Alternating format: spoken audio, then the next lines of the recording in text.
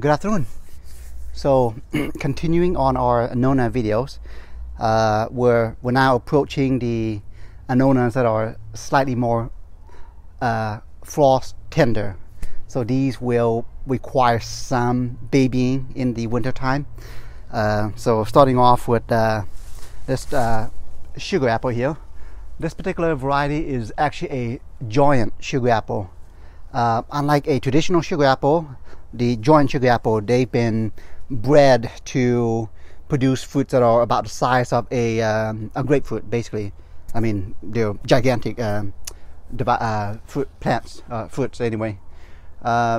Sugar apples will basically become deciduous in the Central Valley. So they are a bit cold sensitive. This particular guy has been in the ground for this is going to be going 2 years now. So again, just treat these like they would be a deciduous tree. So moving on,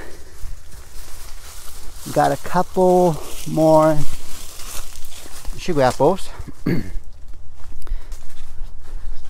So the one back there was a giant sugar apple. That's of course that's the green variety. This particular variety right here, this is the quote normal size sugar apple. Just a thing with sugar apples is this is the most common variety of Annonas. I mean, we don't hear about sugar apples in the Central Valley. You know, I mean, the Chirimoyas and the Edamoyas take the crown of popularity. The reason why we don't hear about these is there's not a whole lot of growers that are in this region, and also the fruits themselves don't ship well. So sugar apple. From seed, these bear fruit relatively quick. We're talking 2 years, 3 years at the most. So most of the time these sugar apples are grown from seed. So moving on, this particular variety is another sugar apple, except it is red. This is the red sugar apple, also known as a Kampong Mav. This, for the most part, the red sugar apples, this particular variety anyway, is grafted, as evidenced by the union joint here. So, and being that it is grafted, I mean, it you know, first thing it's going to do is it tries to fruit. So the thing with red sugar apples is, even if you plant a red sugar apple seed, for the most part you're probably going to end up getting a green sugar apple. So that's why for the most part these guys are grafted. Got another Annona that I wanted to discuss. Actually, let's go this way right here. So we're going back to the hardcore ones. Sugar apples, again, they do okay in the Central Valley cold. You'll want to babysit them just a bit. But this one right here, you are going to have to shelter them basically when the temperature hits below 40.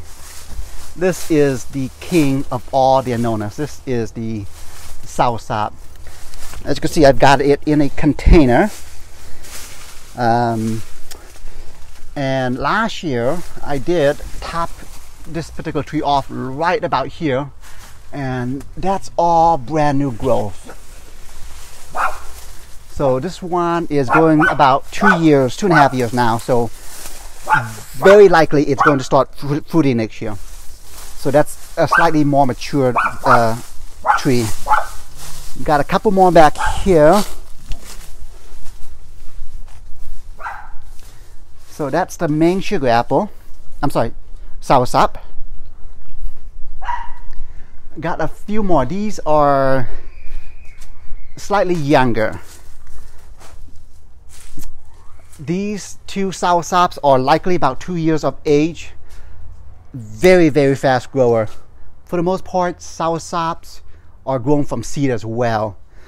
Just like sugar apples, you're talking, in order to bear fruit, once grown from seed, you're talking 3 years, 3 to 5 years. So likely these will also produce fruits next year. A note about Soursops though. Again, insanely frost sensitive. 40 degrees, you gotta shelter them.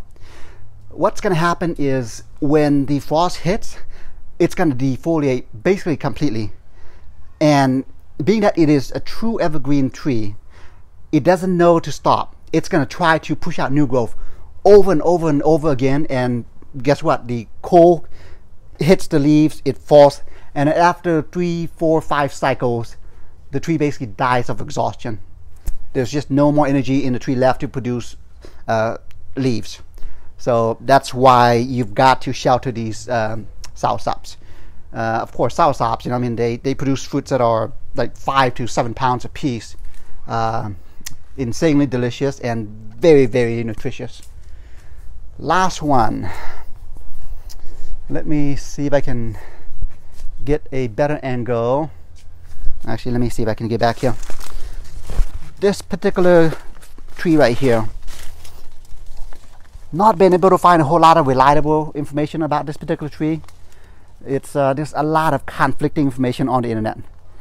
But this is the Ilama. Cool thing about this tree is in the Central Valley, it basically becomes deciduous. Just like the Soursop, it will want a lot of frost protection. So I basically treat this particular tree as if it were a Soursop, even though it loses all of its leaves in the wintertime.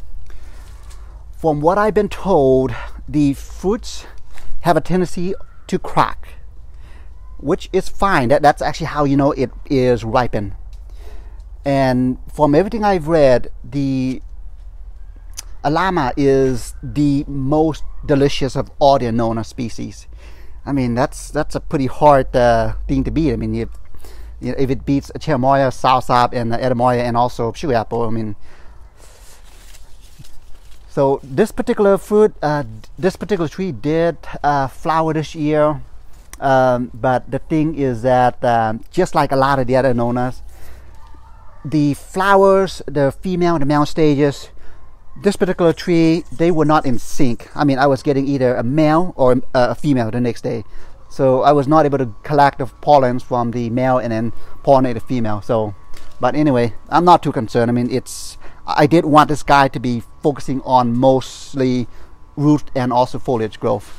So very likely next year it will start producing fruit for us. So anyhow, yeah, that is it. Have a good afternoon.